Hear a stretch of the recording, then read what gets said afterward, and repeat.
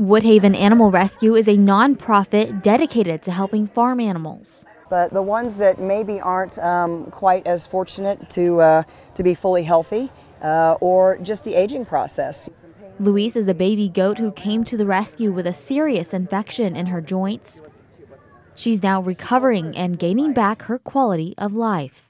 Several different vet trips and several different really strong antibiotics to fight the infection. And then after we got our infection under control, now we're working on just basically giving her some quality of life.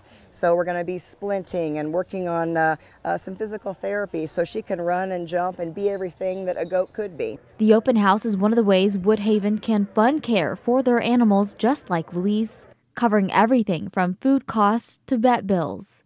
I mean, we are all volunteer based. No one takes a salary. Every entire penny that comes in here comes in through grants, comes in through sponsorships, and comes in through just basic donations. That's what allows us to pay for their vet bills. This little girl had a pretty hefty vet bill with her injury here and her illness. So basically just general donors, and it doesn't matter how small, every little penny adds up. Susan Whaley started the sanctuary after realizing there was a need for it.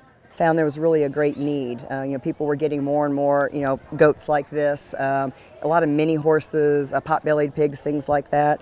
And there was really no place to sanctuary or to help them out. Some animals remain on the sanctuary for life. Some are still eligible to get adopted. And if they can't be adopted out for one reason or another, that's when they stay here as sanctuary animals.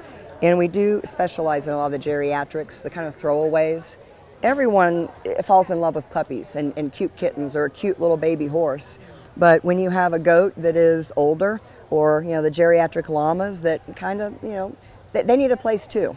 Woodhaven aims to continue spreading awareness on the need to take care of animals, educating people on how to take care of farm animals, and why each one matters. It's not easy, but when you see and you know that they are going to a home, and when you know that they have that opportunity that they wouldn't have had if you hadn't stepped in, that makes it all worthwhile.